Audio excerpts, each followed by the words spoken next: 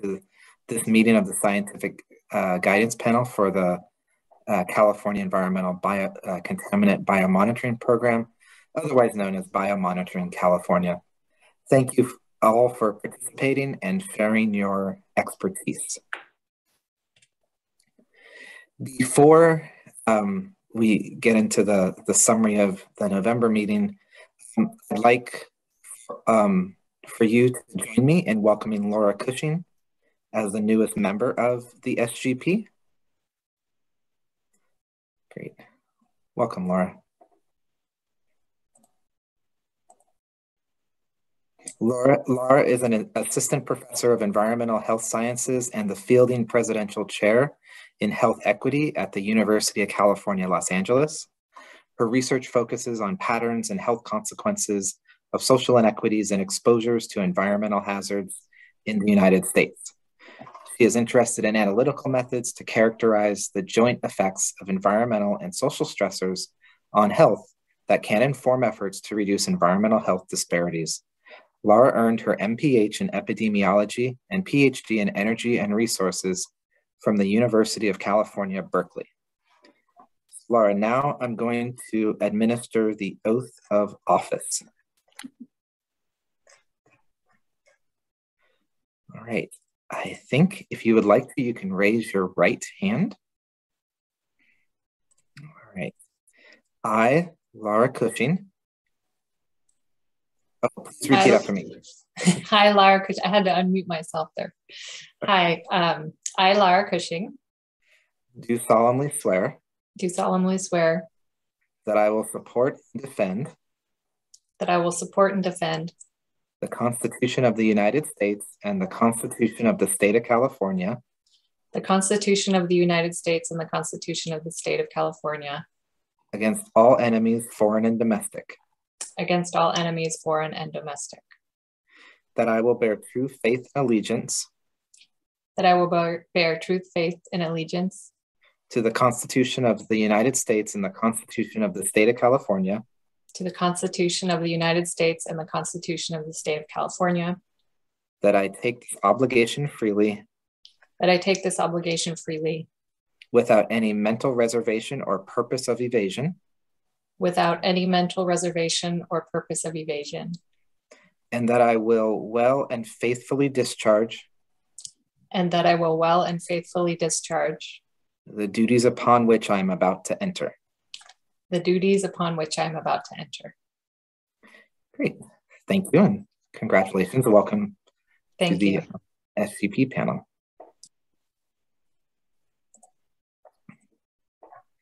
All right.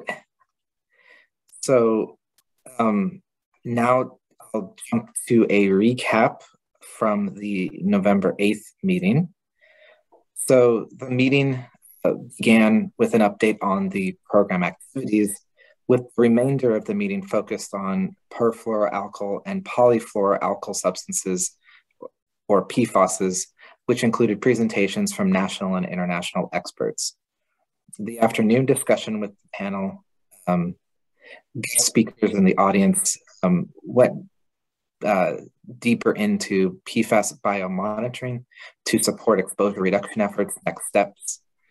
And discussion points on these topics included identifying and evaluating determinants of PFAS exposures, such as demographics, geography, and other factors, the importance of determining the specific PFAS used in consumer products and other applications, looking at shifting market trends in PFAS driven by changes such as reformulation in consumer products or removal of PFAS from food contact materials, and then examining how that plays out in biomonitoring data. And then lastly, evaluating the impacts of regulatory and other efforts to reduce exposures by tracking trends of PFAS levels in biological samples over relevant time periods. The summary from this November meeting and the complete transcript have been posted on the November SGP meeting webpage on biomonitoring.ca.gov. So since we are meeting virtually today, I would like to have the other SGP members introduce themselves. And so I will basically call everyone by name, and then if they can just unmute themselves and introduce themselves to everyone else. So I'll start with Carl. Carl Craner, Distinguished Professor of Philosophy and faculty member in Environmental Toxicology at the University of California, Riverside. Great. Hi. Oliver. Oliver Fien, not so distinguished, but full professor at UC Davis in the Genome Center. I'm doing mass spectrometry in environmental toxicology. Great. Unha? Yes, I'm Una Ha. I'm a professor of environmental health in the School of Public Health in San Diego State University. Great. Tom? I'm Tom McCone.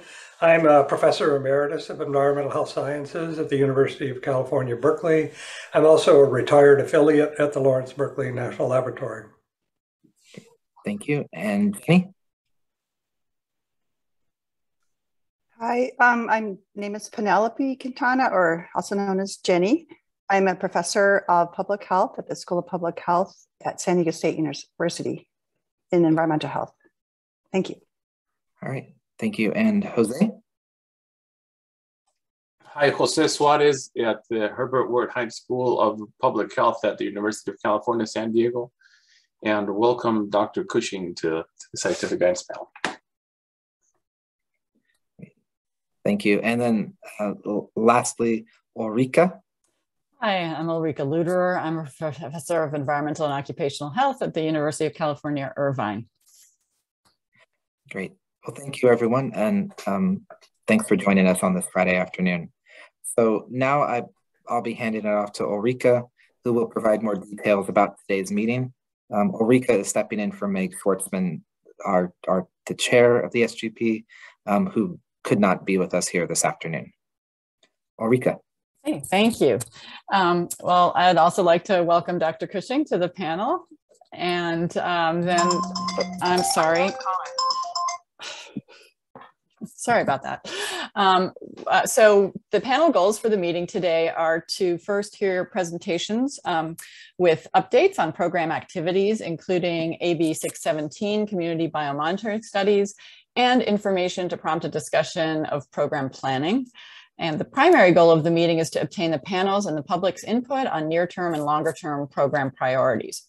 We'll also hear a report back on the Buck et al. 2011 definition of perfluoroalkyl and polyfluoroalkyl substances, or PFASs, to follow up on our discussion at the November 2021 SGP meeting and to provide input on the next steps. There will be time for panel questions or questions from the panel and the audience after each presentation. During the question periods after each talk, speakers will remain unmuted with their webcams showing so they can respond to questions from the panel and audience. And if SGP members wish to speak or ask a question, please raise your hand and I will call on you at the appropriate time. And then you can unmute yourself to ask your question to provide your comment. If webinar attendees have questions or comments during the question periods after each talk, you can submit them via the Q&A feature of Zoom webinar or by email to biomonitoring@oeha.ca.gov. We'll not be using the chat function during the meeting. Please keep your comments brief and focused on the items under discussion. Relevant comments will be read aloud and paraphrased when necessary. If webinar attendees wish to speak during the public comments period and discussion sessions, please use the raise hand feature in Zoom webinar and I'll call on you at the appropriate time. Now I'd like to introduce Nerissa Wu. Nerissa Wu is Chief of the Exposure Assessment Section in the Environmental Health Investigations Branch at the California Department of Public Health, or CDPH, and the overall lead for Biomonitoring California. She will give an update on current program activities and provide information related to future planning. Nerissa? Good afternoon, everybody. Can you hear me? Everyone's okay? All right, let me get my slides up.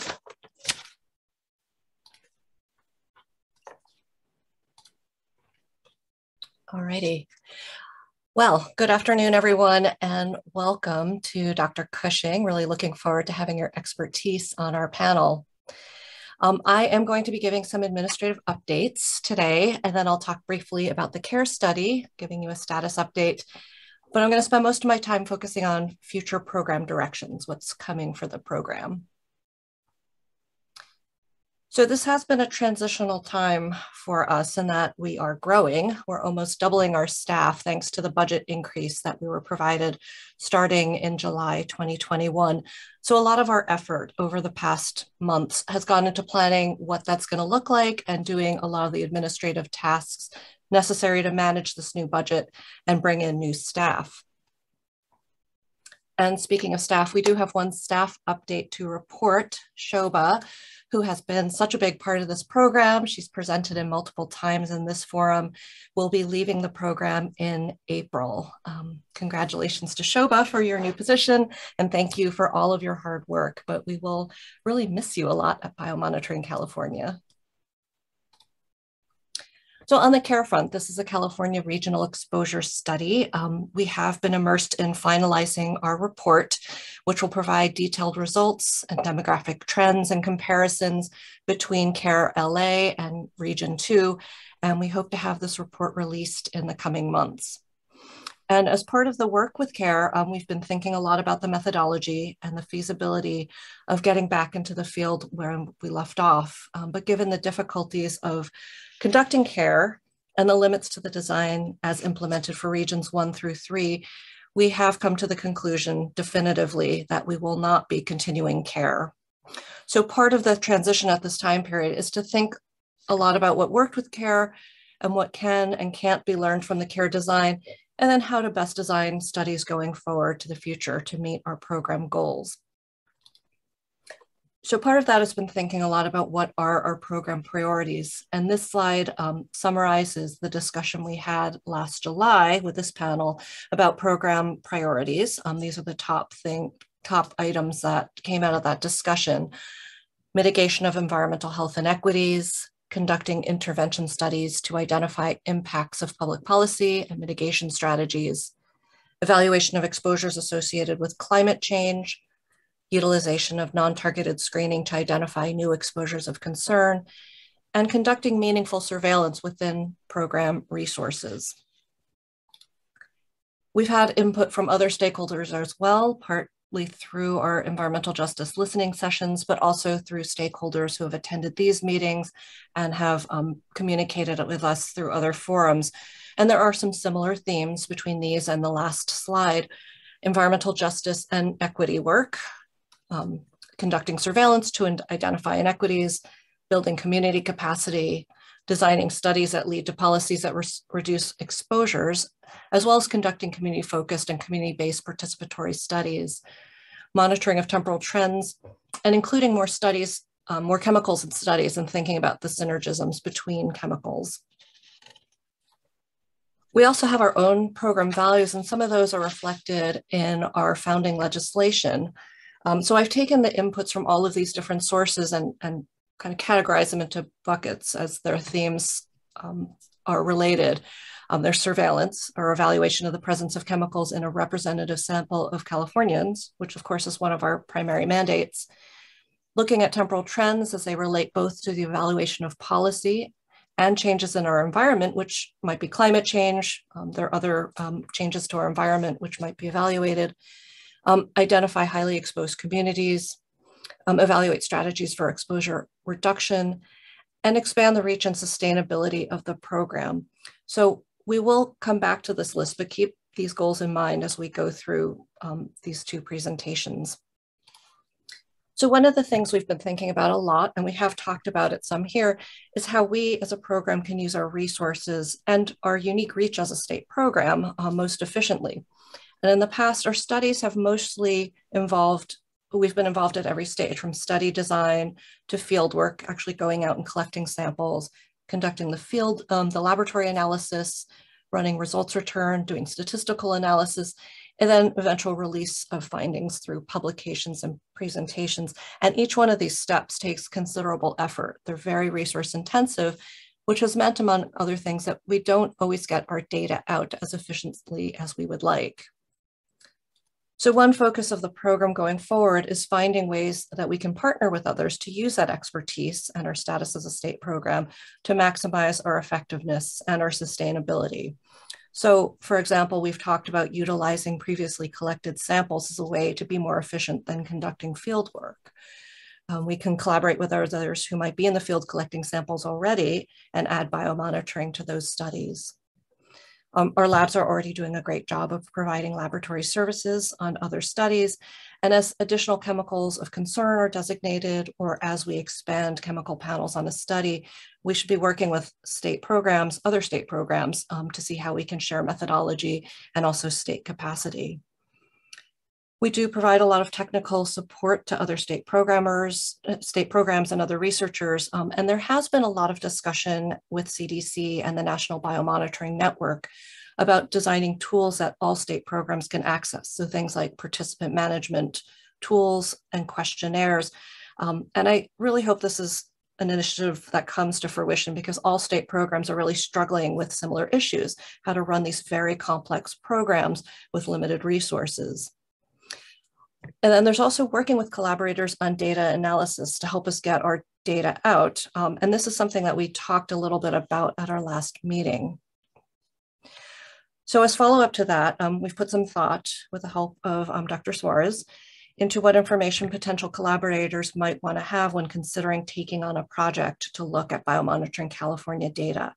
So as a starting point, we have assembled all the information from our studies, including when samples were collected, how many participants were in the studies, and the panel of analytes that were measured.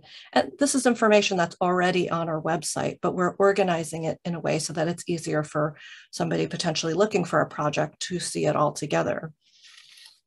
Then we're working on a data package for each study that will include the kind of information that you might want to know when embarking on a study, things like study design and how participants were recruited or selected, the total N per panel, which is not always the same as the N of the participants in the study.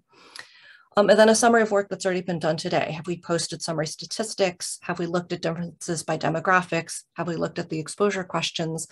And then we have information on the questionnaires themselves, the overall topic areas, things like housing or dietary habits or occupation, the questions that we ask, and the distributions of responses. So this is an example from CARE 2, which had 359 participants overall. And these are a few of the questions that we asked related to housing. How long have you lived in your home? When was your house or apartment built?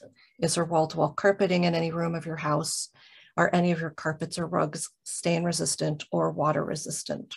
So we'll provide the number of participants who provided information, so not including the don't knows or prefer not to answer responses. And you can see the distribution of responses. So for example, if you're thinking of looking at PFAS levels and whether somebody had carpets or rugs in their homes, you'd be able to look at this, and this will help potential collaborators determine if there is a study question that they might want to investigate using our data set. So the preparation of these materials, first of all, will take a little time for us to get all this together, but it doesn't mean that we are stepping back from doing our own analyses. We have a really great team of epidemiologists, and they will continue to do their own work and also work in partnership with external collaborators. But with everything we're trying to do and the amount of data that we've accumulated, we're just not going to get to this data ourselves. And it doesn't make sense for us to hold it back and not share it with others. So when we get to the discussion portion of this talk, there are two things I'd like your input on. If you were considering using this data for a project, or you have a student or collaborator who might want to do so, what other information would you want to have included in this data package? And second, I think it's really important to make this data resource broadly available to people beyond our normal collaborators and people who already know about the program. So do you have suggestions about how to go about making this data more widely available and more visible to other researchers? For our surveillance work, as mentioned, we have considered the limitations of study design, even given our larger budget, and we have decided not to return to the model of the California Regional Exposure Study, in large part because it was so difficult getting a representative sample, and because the pace at which we would have to cover regions in order to allow for temporal trend analysis or geographic comparisons was really just not feasible. So instead, we're planning to work with samples from the Genetic Disease Screening Program, or GDSP, to look at PFAS and other exposures in the population of pregnant women. And this will allow us to obtain samples at lower cost, but there's also a flexibility with these samples. For example, if there is another COVID surge, these are samples that we will still be able to access, which might not be the case with field work. So the use of GDSP samples will allow us to really focus on the issue of time trends for PFAS and other exposures. Our labs will be able to analyze about 500 samples per year for PFAS, and we do expect that a subset of the samples will also be available for additional analyses. So for example, we have talked in our previous meetings about organic fluorine, we've talked about semi-targeted screening, and we might be able to use these samples to screen for classes of compounds or to think about chemicals of emerging concern. So just a reminder of what GDSP does, so you know what the sample pool represents. Prenatal screening is offered to all pregnant women in California at their first prenatal visit. And screening is a combination of blood draws, both in the first and second trimester, and an ultrasound measurement. Currently, about 60 to 70% of pregnant women of California participate in the state program. Newborn screening is also provided at the state. Almost all newborn babies are tested for metabolic disorders and other conditions using a dried blood spot, which is collected on filter paper via a heel stick that's implemented during the first couple days of life.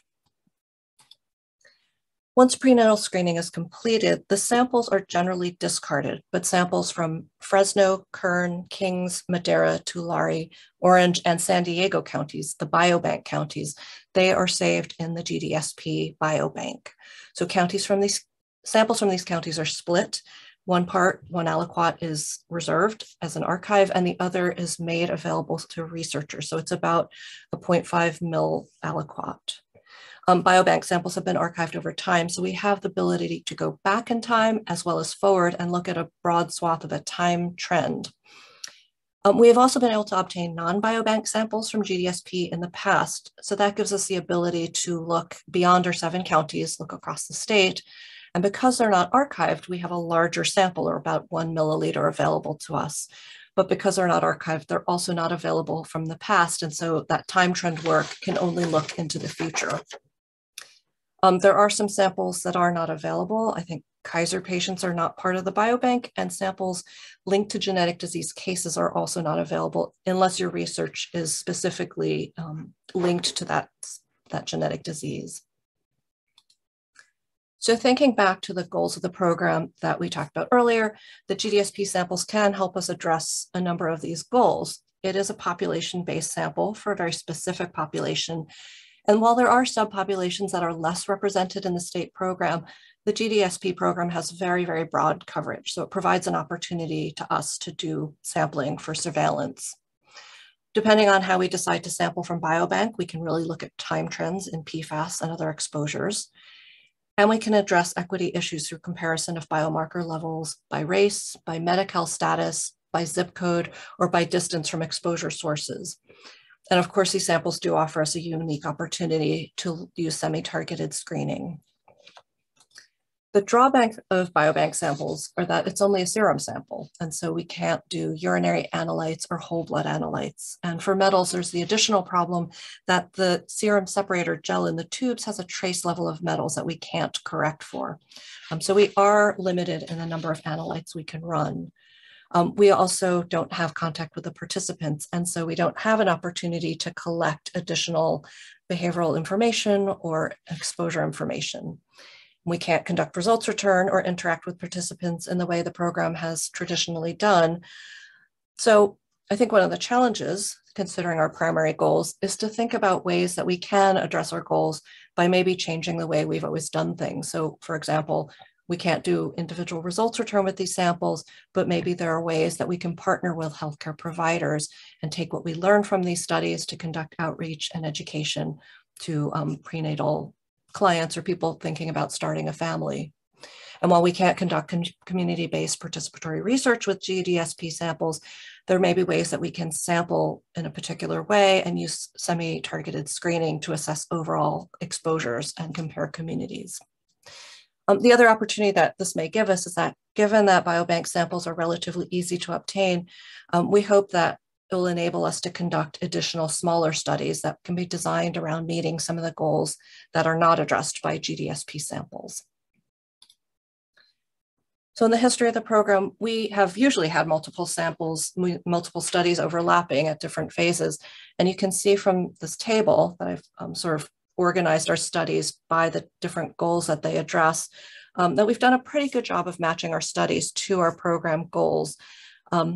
This is true for the studies that we have in planning right now, including Biobank, which is labeled here as Expanded Mamas, and Biomosphere and the AB617 projects that you'll hear about next. But we want to make sure that going forward, and particularly for these additional studies that we want to take on, that we select them in a way that will address our wide range of goals. And we would like your input on how best to do this, whether it's to issue a request for information or solicit input in some other way for types of new projects. And then there's a question of how we would evaluate new projects. How do we go about selecting new projects? So for the discussion, we have 3 areas of input that we'd like to get from you. One is related to expanding collaborations for data analyses. Again, what other information would you want to have included in the data package? And how can we broaden our collaborations and make this information more widely available? For the GDSP projects, we'd like to hear from you about how we should focus that sampling. Should we focus on the biobank counties, where the samples are only available from these 7 counties, but we have the ability to look into the past as well as the future, and it is a smaller sample? Or should we be focusing on the non-biobank counties, which allow us a broader look across California, a larger sample size, but the time trends only go forward? Because we have limits to how many samples we can analyze for PFAS each year, we want to be thoughtful about how we design that sample. And I'm talking about this from a surveillance focus, but I do want to mention that last time we met, we did talk about PFAS in Orange County, and it came up that Orange County had introduced new water treatment in 2020 to reduce PFAS in drinking water. So as we're planning surveillance, there may be an opportunity for us to nest an intervention study at a community level, for example, comparing the rate of decline of PFAS in Orange County to another county where they don't have a similar water treatment system. Another thing to think about with our surveillance data collected is how that data might complement or be complemented by other efforts to capture PFAS information in the state. The UC Irvine study of PFAS and health, led by Scott Bartell and others, has started recruiting participants. So there will be another pool of PFAS exposure information coming from Orange County, and there might be ways that our surveillance work can interact with that. We also want to make sure our biobank projects address program goals. So one of the questions for this panel was to ask your input on ways that we might be able to sample or analyze data or communicate results in ways that address our goals. And again, the examples I gave earlier are things like working with healthcare providers to communicate results out, since we won't have the ability to do individual results return, or working at a community comparison level by selecting samples in a way so that we can look at total exposures for communities. Finally, and these are questions that will be a topic for discussion for both this presentation as well as the upcoming presentation from Susan, as well as our overall discussion. If we do have capacity to take on additional projects, how are ways that we can identify potential collaborators across the state? How can we solicit input into what those projects might be? And which program goals are most important for us to consider? How do we turn this into a rubric for evaluating potential projects? And with that, I'll end and open it up for questions. Okay, thank you very much, Nerissa. So now we have time allotted for panel and audience questions. And please wanted to check with Cheryl if there have been any questions received via Zoom, webinar Q&A, or via email. Yes, there's a question in the Q&A. I don't know if you can see it. It says, following up from last spring's meeting, do you believe these samples will be used to monitor quaternary ammonium compounds, QACs? We do not have currently, oh, which samples are, I'm sorry, could you clarify if you're talking about biobank samples or care samples? Is this with regard to biobank? This question came in during your talk. So I believe if the person who asked this question in Q&A could maybe biobank. It's only a serum sample, and thus far we have only run trials of quacks for urine. Oh, I'm sorry, I'm getting a chat that somebody else is going to answer the question. Anyway, no. So the biobank samples are only serum, and we have only done trials in urine and fecal samples. So I don't think we are ready to run these with quacks. However, maybe June Sue is on the line. I don't know if that's something that's possible through semi-targeted screening.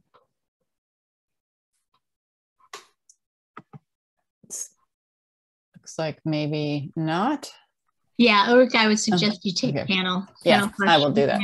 And just to clarify for everyone, the discussion questions Nerissa posed will be covered in the upcoming 1-hour discussion session. So you can keep it to clarifying questions at this stage.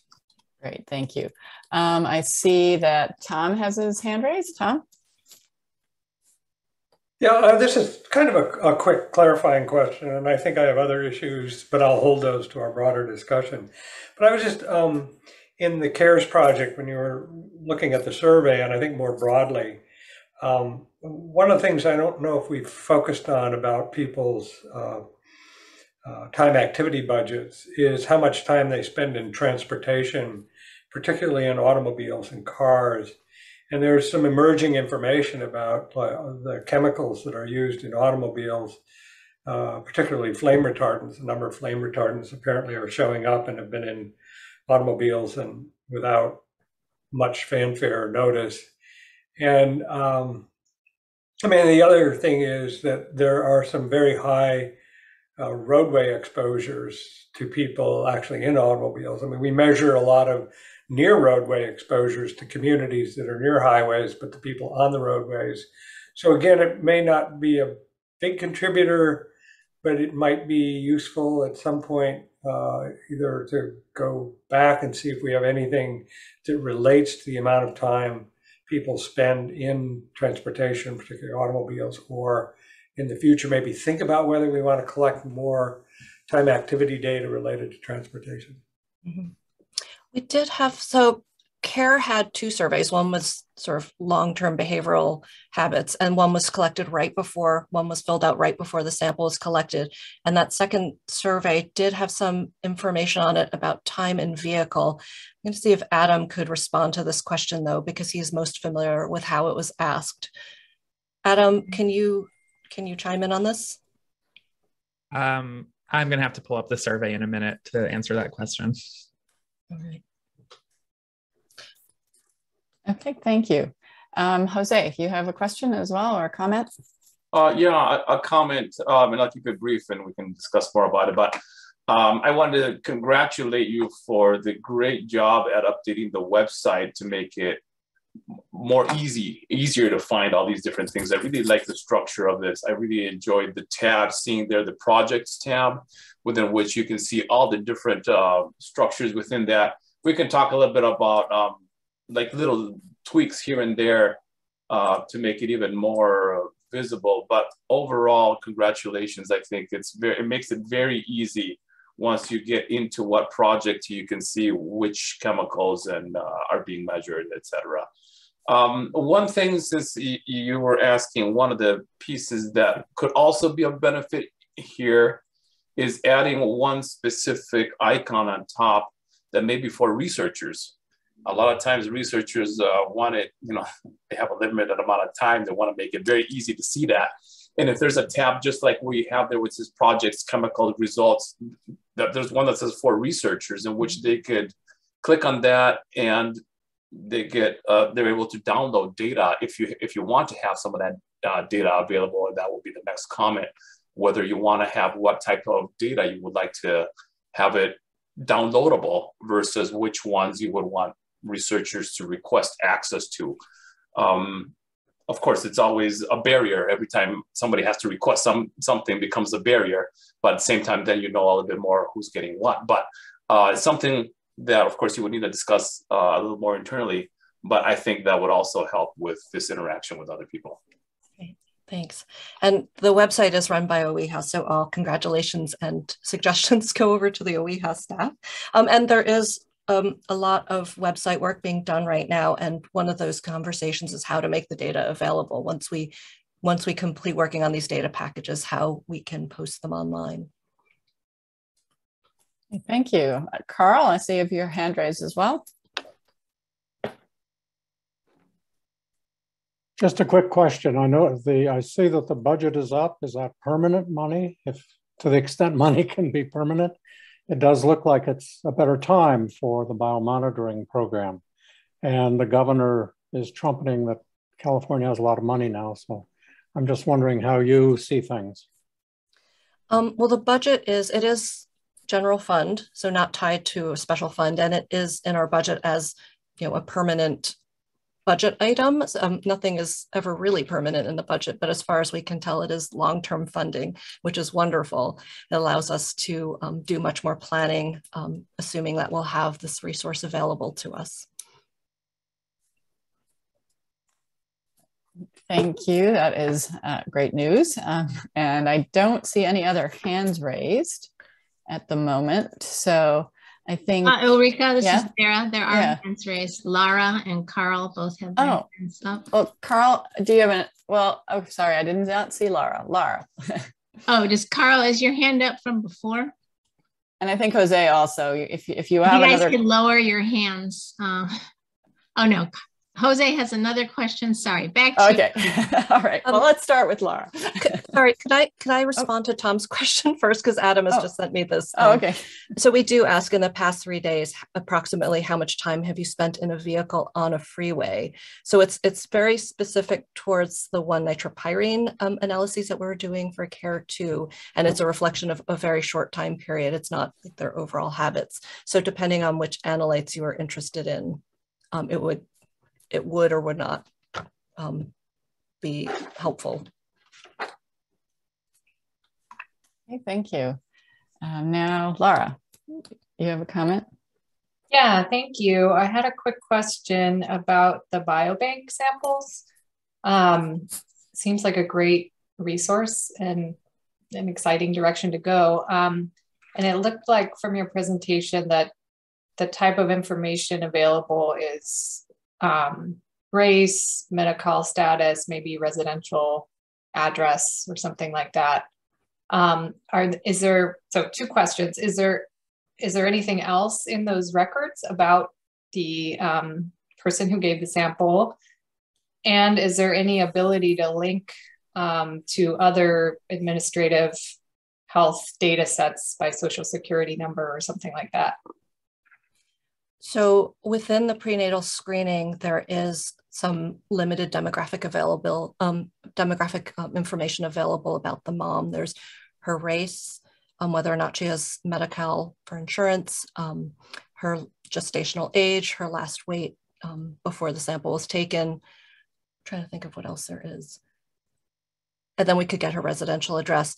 But researchers do sometimes link prenatal to newborn records and then to outcomes databases like vital statistics. And in that way, we could get much more information on the sample. It is a more onerous process to get that information, but would open up this whole world of being able to do like birth outcomes and subsequent health assessments. Thank you. Jose, you had another comment or question? Yeah, I have a few, but I'll just keep it short. Since we're talking about the biobank, the GDSP, of course, is also within the California Department of Public Health, as are you. Mm-hmm. And so then you could, I think it would be fantastic if people, participants in general, who I guess would be people who are getting screened, would have the opportunity to opt in to be part of different types of research. I know it's not in the mandate for the GDSP. However, this would allow us to obtain a lot of other information, especially the ones that you would have been able to collect with CARE, but now that that's starting to be phased out, you might be able to tap into that. Of course, this kind of involves having conversations at a higher level, but this might be something that could be of interest to GDSP in a partnership with California Biomonitoring to start including the option of people being contacted to ask an additional set of questions that otherwise you would have asked through the CARE, but now you're going to save yourself a lot of, effort and funding by not having to do that with something that still could be very, very representative to some way, right? Of course, we know that people that opt into research tend to be a little bit different than those who don't even read the question or who don't want to be a part of that. So it sounds like Sarah has a response. I'm just going to suggest that we move on, save this for the discussion, and finish up the question session. Okay, so then we will do that. So the next we're going to have a presentation. Oh, sorry, Ulrika, this is Sarah. I meant you can call for any last questions. I didn't mean to cut off that conversation. We actually are 5 minutes early, but I just want to clarify that we want to hold Jose's topic for later to get into those sorts of details rather than going too far. But Nerissa, if you had a response or anything like that, if you wanted to go for it. Sure. So participants actually don't opt into having their sample saved in Biobank. They have to opt out of it. And so I think changing that administrative approach would be, it's a huge lift from GDSP's perspective. I do think there are ways that we can partner with the Center for Family Health, which is where GDSP sits. And one of the things that we've been talking about internally is maybe briefing that center and demonstrating the strong link between the work we do and their interest and their clients. And so I think that is a really a great direction to go in. Opting out is way better than opting in for these types of things. So yes, great. Yeah. All right, any other questions before we go on to the next topic? I don't see any in the Q&A or the chat. All right, then I think we can go on to our next talk, which is going to be a talk by Susan Hurley. Susan is a research scientist in the Safer Alternatives Assessment and Biomonitoring section of OEHA. And Susan's going to provide us with an update on current community biomonitoring studies and information to help frame a discussion of upcoming priorities. Susan? All right, thank you. Let me share my screen.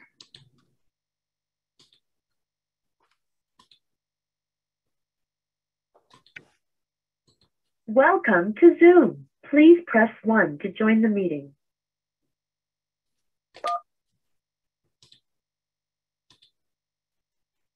Okay. So let me just start with letting you know what I'll be talking about today. I'll start with some brief updates, or maybe not so brief updates on the 2 projects that we are currently conducting to support the goals of AB 617. And then the second part of my presentation will focus on planning for future community biomonitoring studies and laying out the foundation for the discussion we'd like to have afterwards. So the first study that I'd like to talk about is the Stockton Air Pollution Exposure Project.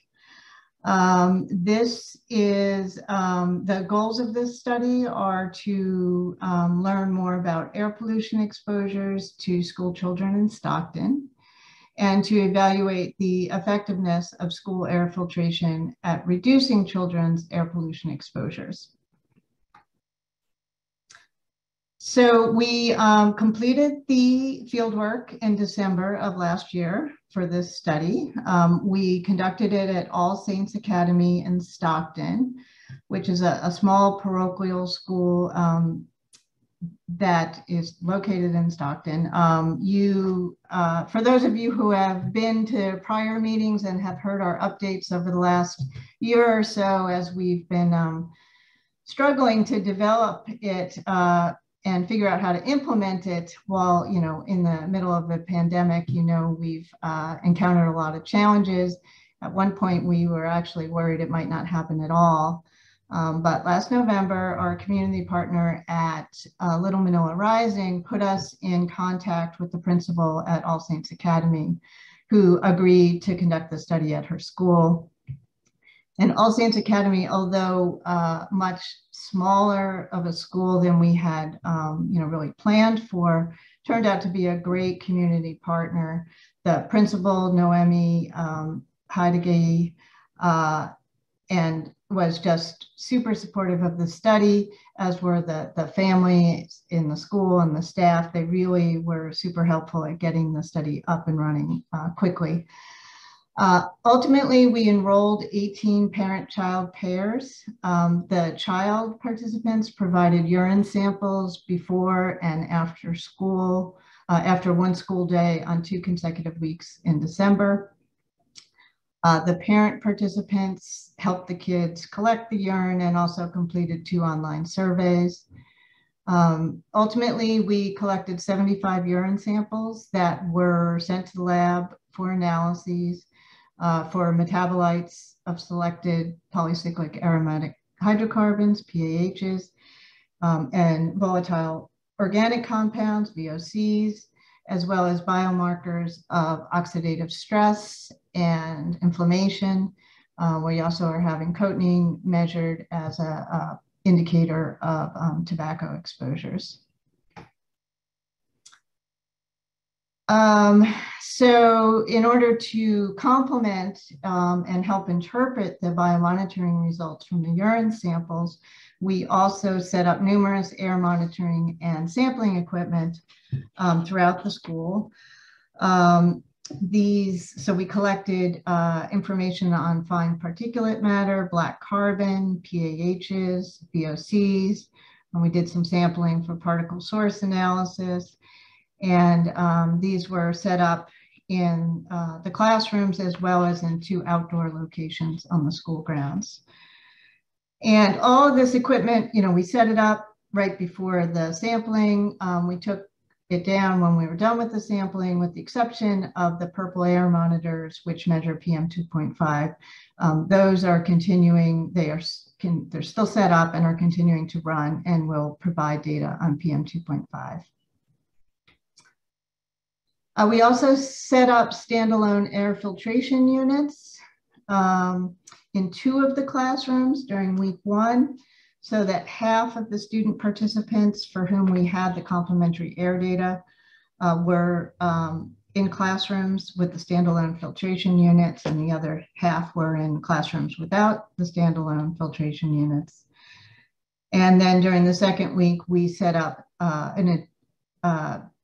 the air filtration in an additional 4 classrooms.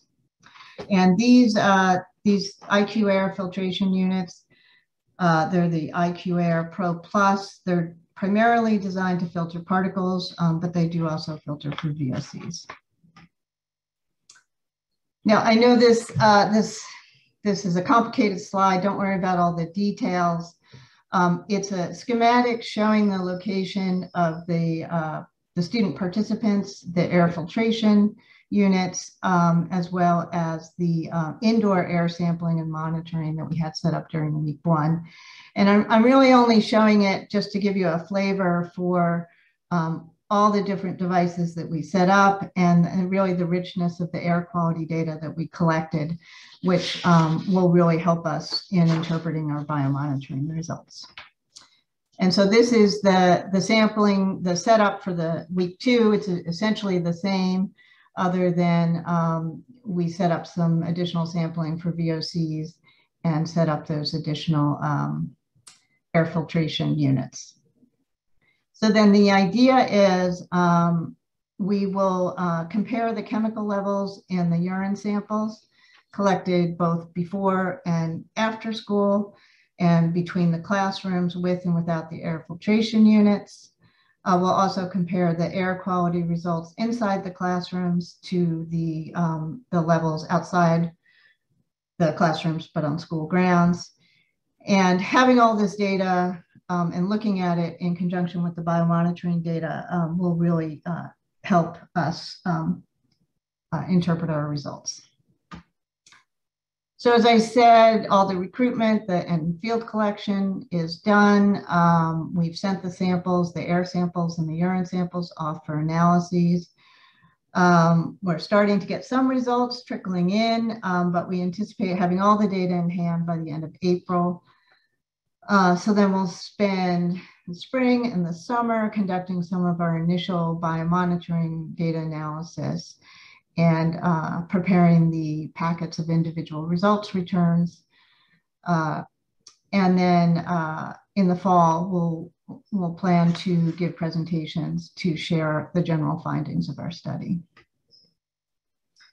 So then the next biomonitoring study that we are planning and hoping to initiate in May is called Biosphere, which is the biomonitoring component of the San Joaquin Valley Pollution and Health Environmental Research Study. This is the Biosphere it's a collaborative effort, as you can see, involving many different institutions and government entities, including partnerships with the Central California Asthma Collaborative, as well as Little Manila Rising, which are two community-based organizations that are very actively working on air pollution issues in the San Joaquin Valley. So the plan is, what Biosphere is really to add a biomonitoring component to an existing research project, which is SPHERE. So before I get into the specifics of Biosphere, I just want to step back and tell you a little bit about SPHERE. So this is a project funded by the California Air Resources Board. The PIs are Asa Bradman from UC Merced and Betsy Noth from UC Berkeley. And the overall objective of this study is to assess exposures to air pollutants and noise among families living in Fresno and Stockton, which are two communities heavily burdened by air pollution in the San Joaquin Valley. It will involve 90 child-parent pairs and include household air monitoring and sampling for selected criteria air pollutants, as well as black carbon and VOCs. There will also, for the adult participants, they will be collecting personal air sampling for the selected criteria air pollutants by wearing, I think they're going to be little backpacks that they wear throughout the day. And they'll also be collecting measurements of noise levels and using surveys to collect additional information on exposures.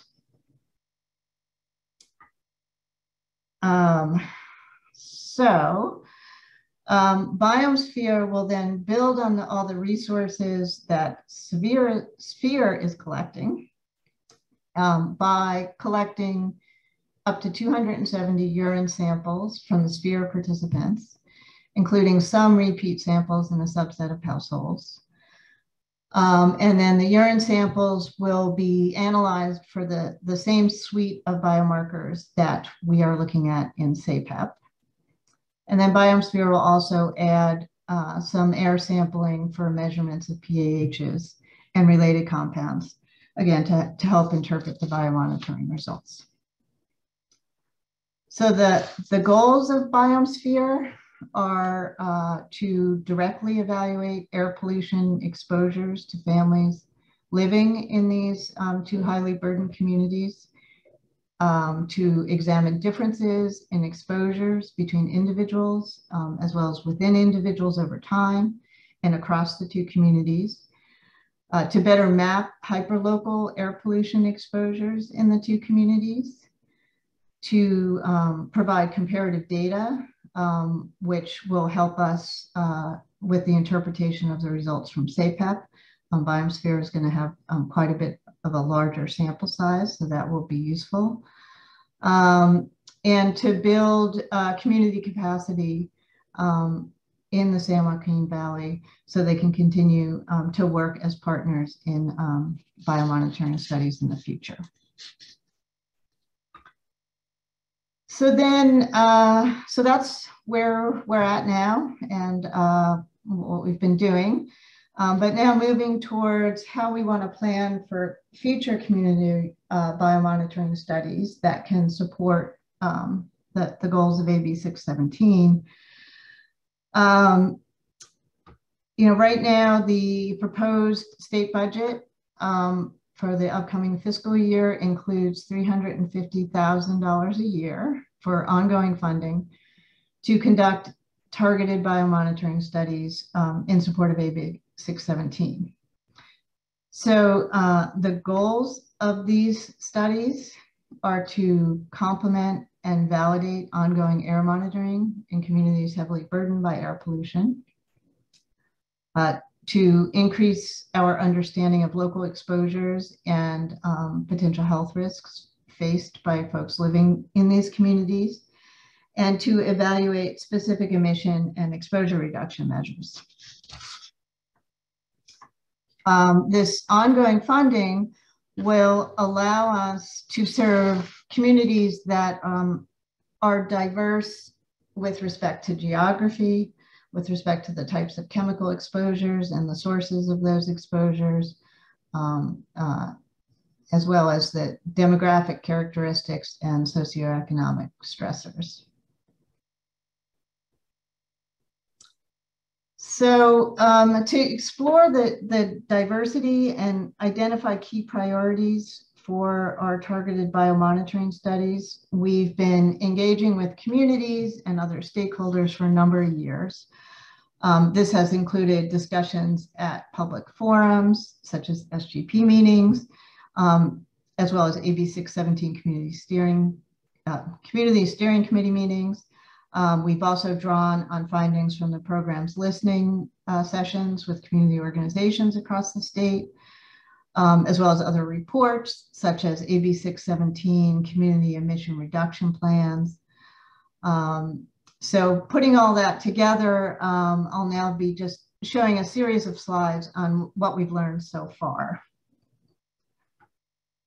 So communities have identified key priorities for biomonitoring studies, which include a number of recommendations, including actively engage with communities to design and implement biomonitoring studies, to provide education and resources to build community capacity for partnering in biomonitoring studies, to measure more chemicals, as well as address multiple chemical exposures and potential synergistic effects. And then, I think a very strongly recurring theme is to produce practical results. So results that are actionable, that can be linked to potential health outcomes, and can be used to develop and evaluate policies and strategies to reduce chemical exposures. So then here's a list of selected air pollution sources of concern that have been identified by many of the impacted communities across the state. These include freeway and road traffic, truck idling, port and warehouse activities, backyard burning, which actually also includes in a lot of areas concerns about burning in, open burning in homeless encampments, residential wood burning, exposures around agricultural activities, exposures around related to refineries and fracking, and metal processing facilities. So then the air pollutants of concern related to those sources of exposure include criteria air pollutants such as PM 2.5, PAHs, VOCs, pesticides, and metals. So then, in thinking about choosing and designing future community biomonitoring studies that can support the goals of AB 617 and address these community priorities, there are a number of factors to consider. So these include the nature of the air pollutant exposures. So can the chemicals of concern be biomonitored? You know, do we have a biomarker? Are there specific strategies for exposure reduction that could be evaluated? Like, for example, the school air filtration that we evaluated in SAPEP. Are there types of exposures relevant to other communities beyond the community in which the study is being conducted? And then it's also important to think about the characteristics of the community.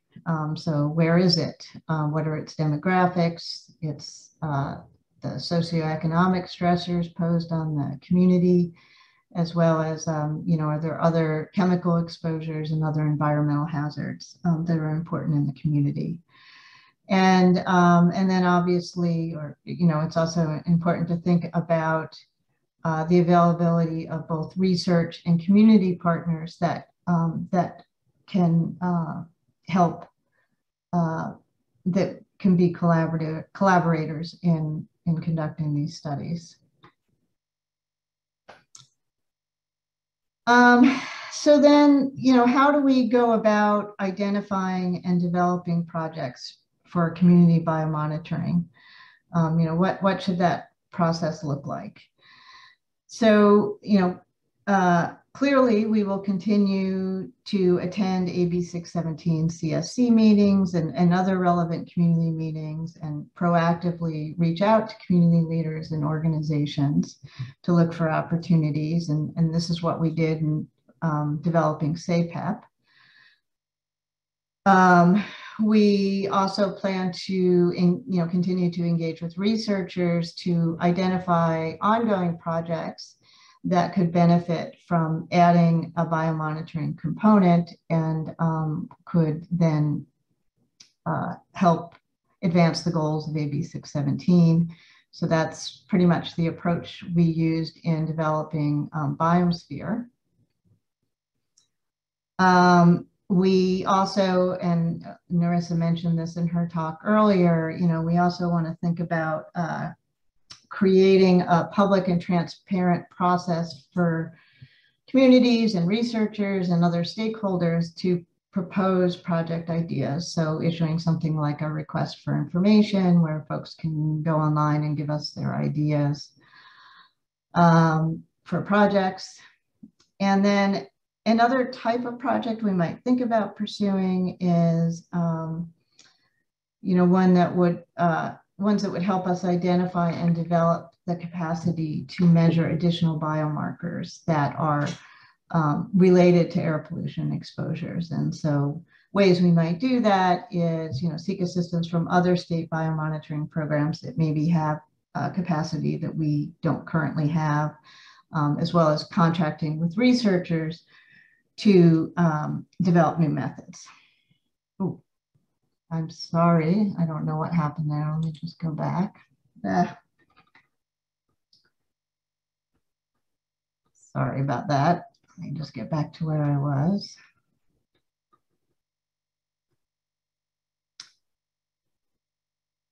Okay, so it's almost to the end here. So I just wanted to finish up with listing some topics for discussion that we'd like to get input on from the panel and the audience in the next discussion section session that'll follow.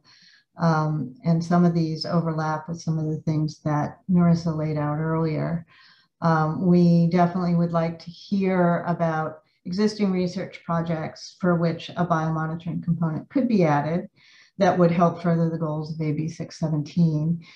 In particular, you know, if this, the anticipated funding comes through for these ongoing biomonitoring projects, you know, we're going to need to act quickly.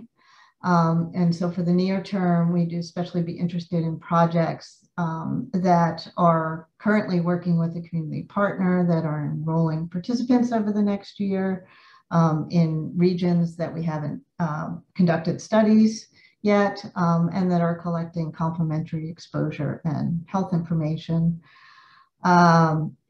We also would like to hear options for how we might collect those ideas and what factors we might want to consider in evaluating the project ideas. And then finally, just hear any ideas you all may have about how we might identify and develop laboratory capacity specifically to measure additional biomarkers related to air pollution. So, so I guess before we get to that discussion, though, I think I have a few minutes to answer any questions that people may have. Okay, thank you very much. That was a very interesting presentation. And I know that we're going to have a great discussion about that. But for the moment, now we will, as you said, look for some clarifying questions from the panel as well as from the audience. Cheryl, I think there was a question received via Zoom webinar. There was a question dropped into Q&A that has been answered in the Q&A by Nerissa. You might want to first see if there's questions from the panel. Okay. Yes, let me see if we have any raised hands here from the panel. I see that Tom has his hand raised. Yeah, this is kind of a quick but kind of deep dive technical question. I was really interested to see that you used IQ air filters for the Stockton schools, which is a great idea. I mean, they're great units. And having worked with different air cleaning units, the question is, how do you make sure they don't turn the fan speed down? Or maybe that's something you know.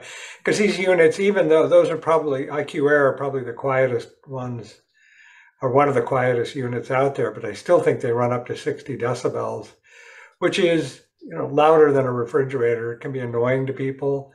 And I'm sure in a classroom with all the other things going on, is a great temptation to just turn that fan speed down to the lowest setting, assuming it won't make a difference. But of course, the units, if they're sized for the room, are probably designed to be operating at one of the higher speeds. And I mean, they might actually, I think IQ Air may have as much as like sometimes 3 or 6 speeds. So it's tempting to crank it down a little bit. Yeah, a great question. We did actually, well, so one thing is we have no way of knowing if the teachers are fiddling with, fiddled with the settings during the study. So we don't know that. We did actually ask the principal after the first day if any of the teachers had complained about the noise. And she said one of them had. But she also said, she encouraged them to just bear with it because there was really only 4 days, 2 days 1 week, 2 days the next week where they had to keep running them, for the purposes of the study. So she really gave the message to the teachers not to mess with them, whether or not, how that translated to reality, we don't know. One of the things that one of the teachers did say to me, though, when I asked her about the noise, she said, "Oh, well, the kids are, the classrooms are pretty noisy anyways." So she wasn't bothered by it, but yeah, we'll have to see how that. I don't know what else to say about that.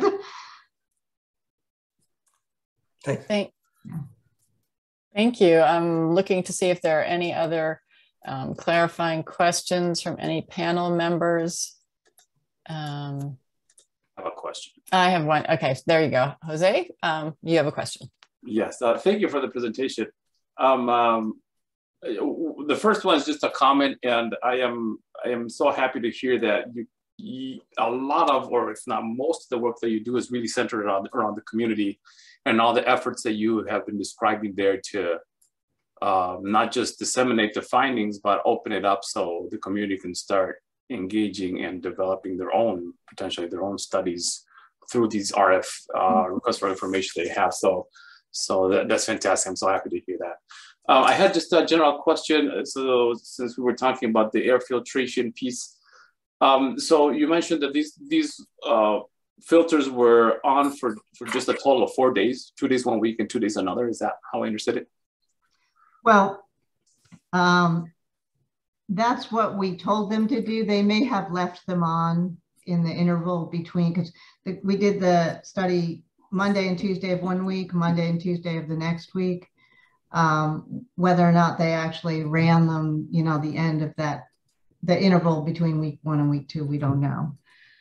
And actually, since the completion of the field work, we have been looking at some of the purple air data inside and outside the classroom, and it looks like they're not running them anymore, even though we left them there, or just based on the fact that we're not seeing any gradient in the indoor-outdoor.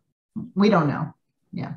So with my underlying question there is, do you think you might be able to see with that short amount of time, I think it would be what, like 6 hours each day that a child? A little bit more than that, yeah. Like that, 6 and a half, maybe 7.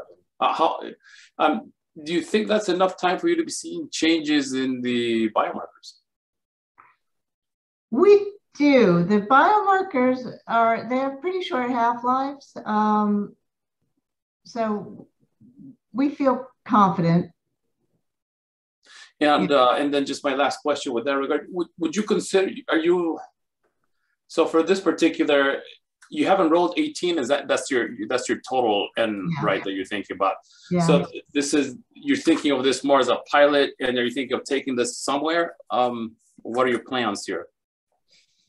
Well, that's one of the things we want to work through and talk about in the next session. I mean, yeah, it is, given our small sample size, it's going to be seen as or viewed as some preliminary data.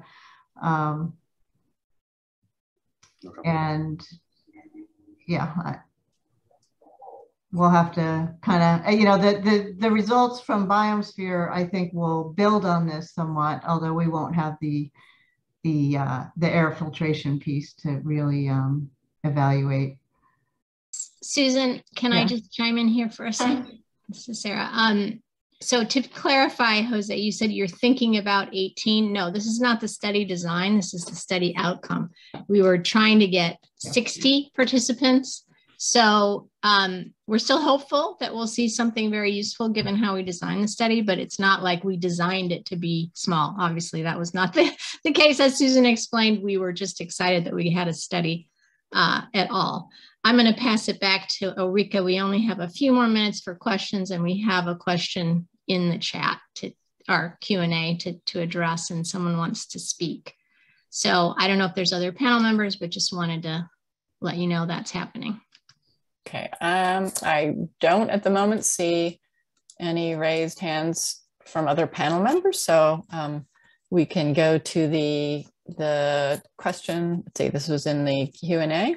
Yes, but Stephanie's going to invite Dr. Sumchai, who has her hand up, to speak and provide her question / comment verbally. Okay, great. Yeah, so Dr. Sumchai, I'm going to unmute you now so you can provide your comment.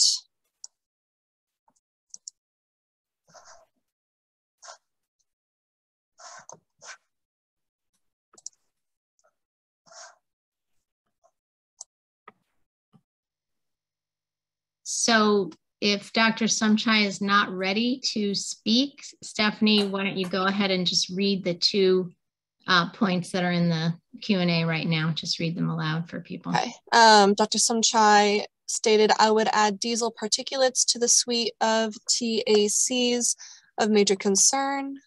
Diesel contains about 20 carcinogens. Cal EPA EnviroScreen measures diesel particulates, as does the EPA EJ screen. The community we are working with in San Francisco with the AB617 Marie Harrison Bayview Air Monitoring Network ranks in the 95th percentile for diesel PM. And there's I'll just quickly chime in to say, yes, thank you very much. And certainly when we talk about particulate matter, we're including diesel particulate matter in that umbrella. And Stephanie, do you want to just go ahead and mention the other comment in the Q&A? Sure. We also received a comment from Jeff pardon my pronunciation, Esquivel. Regarding community concerns, metal shredding activities were noted. Perhaps other recycling shredding activities, paper and plastics, also may be beneficial. And I just, thank you. I noticed that Dr. Sumchai has her hand raised still. Did she want to speak now? She is still unmuted. I don't hear her. Dr. Sumchai, if you can type again into the Q&A if you would like to chat still. Speak. And we still have an hour, you know, we're moving on to the discussion session, so she can certainly speak and chime in during that hour. I think we should go ahead and move on to that so you can put up the integrated discussion questions that we prepared for you.